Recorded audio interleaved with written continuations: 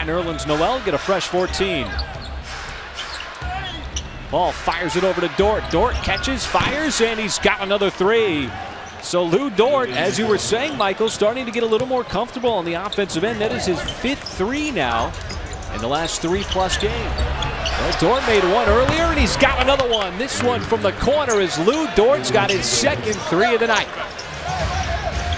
See what Dort does. This time off the dribble, pulls up, and he's got another one.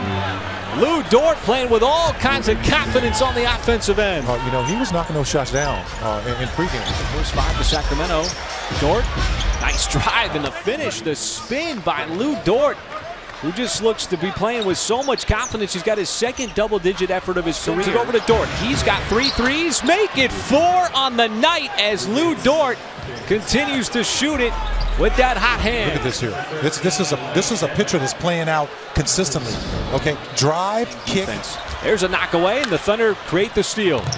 Now Dort, can he finish? Takes a hard foul from Bielitsa, who might be upset from one of the previous plays, even though he goes over and wants to help out. Dort gives him a little pat on the back there. Good sportsmanship. So much from this young guy. Oh, that's a hard foul across the face. Officials immediately signal for a review of this. Lead official Tom Washington. Look at this. Oh my goodness. Well, he got whacked in the face. In the ball movement. Yeah, absolutely. You want to keep doing that. Wow, that's a tough drive. How did he make that? I mean, with contact, flat-footed. Folks, this kid is just having his coming out party.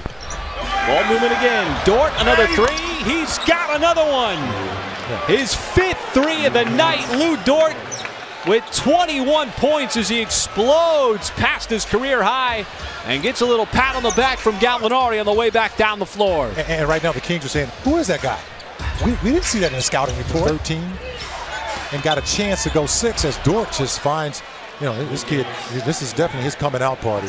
He just continues to show you all the gifts and potential he has. He's got a career high 23. He's the leading scorer for the Thunder on the night.